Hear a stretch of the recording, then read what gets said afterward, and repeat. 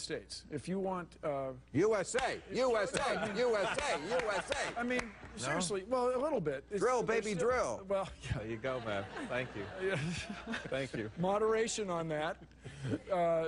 But innovation is what's going to make the United States economy grow. And in order to have innovation, you have to have scientifically literate students being graduated from all kinds of schools.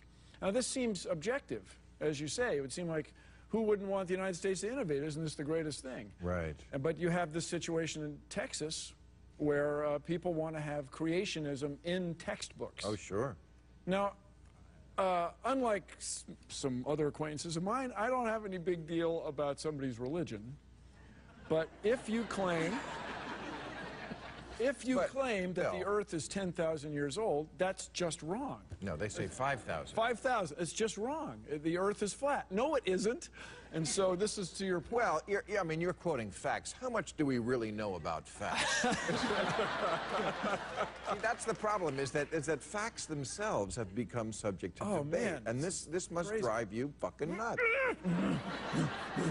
Right, look at him. He's going. Yeah. So, no, it really is troubling because... Well, you are used to explaining things to children. Explain to Republicans right now. What? So, well, I'm sorry. Democrats in that bunch, too. Oh, boy. There's not a lot of Democrats who think the world is 5,000 years old. Yeah. Some, you're right. There are some. There are religious Democrats. That's but all right. I mean, you cast a jaundiced eye at me about religion, but no, I was giving you a hard time. I know, but you should give religion the hard time. I mean, I read that you were in, I think it was Texas, and you quoted Genesis about, and Genesis something like God made two great lights, the sun and the moon, and you pointed out to the crowd that the moon, of course, is not a light itself. It's just reflecting the light off the sun. And they threw a shit fit and stormed out of the room. A woman grabbed her kids by the wrists and took them out. Right. Which was kind of cool, but also but you cannot see that and not know that religion is the enemy of science. And when people say we can reconcile science and faith, no, we can't. Well, the whole thing is, in science, it's when you have claims. That's the big deal. So if you claim the Earth is 10,000 years old, that's just wrong. I mean, rubidium becomes strontium, and it has this extraordinary half-life, and that's how we determine these things. And the same way, as I said at that thing in Waco, I said, it looks to me like whoever wrote this didn't really have it right.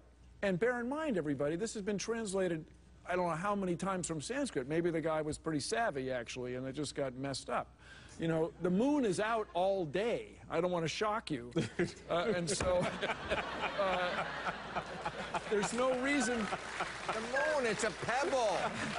The moon is only 290,000 miles away, right? I have more miles on my United Airlines thing than that. Well, and you can get there in 3 days. And, you know, bear in mind, just changing the subject slightly, you know, South Africa has a space program, because they know that if they get 8,000 PhD people running around in South Africa, their quality of life is going to go up. So everybody, we have a mission going to Jupiter that's going to swing by the Earth on October 9th. Don't miss it if you can. We have a mission. People say, what's your favorite planet? Pluto. Okay, we're going to go to Pluto. It'll be there in 2015.